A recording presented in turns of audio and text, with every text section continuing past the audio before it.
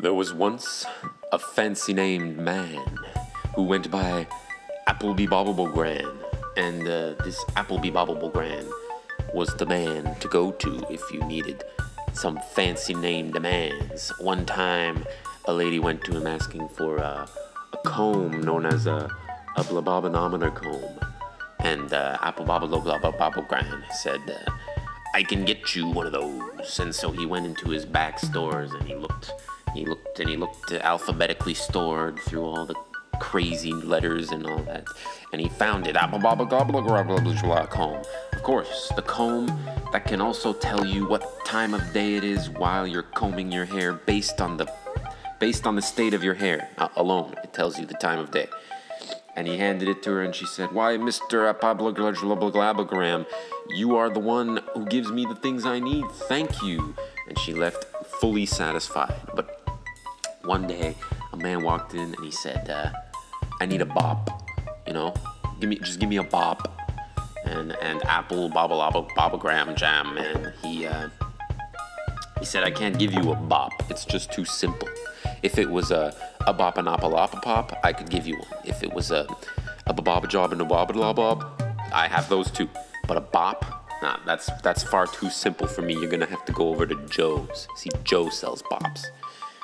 And the man said, "Well, I've been to Joe's, and he does sell bops, but his bops don't do what I need. I need a fancy bop." And Jimbimbalimba Wimbajam said, "There's no such thing as a fancy bop. It's a 3-letter word. It's not fancy at all. It's just a bop." And he said, "Well, I disagree. I personally think you can have a fancy bop." And he says, "Well, let me see if I can find something close to a fancy bop," right? So he went into the back and he looked around, and he saw the closest thing he had was a glababanobbop. And he pulled it out and he brought it to him and he said, "Listen, this is the shortest word I have that resembles a bop, and as far as what the object itself is, well, as you can clearly see, it resembles a bop in some ways, but it's not a bop, it's a flababanabbop."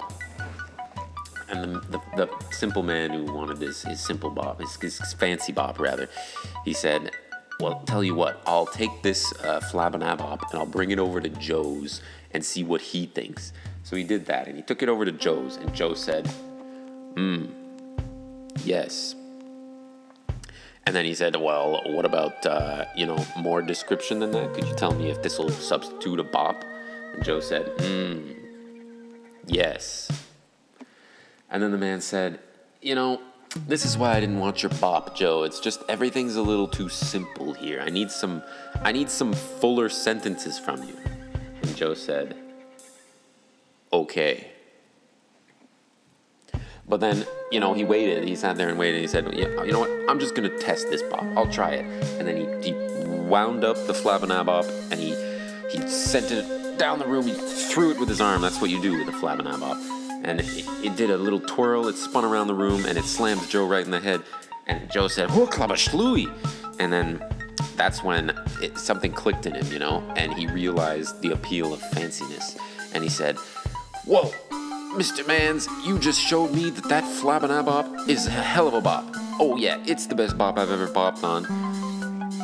And the man who was buying the bop obviously was happy to hear this. So he said, "Thank you, sir. Thank you, Joe, for your assessment." And then Joe said, "Don't call me Joe. I'm Zimbanimba Joe now."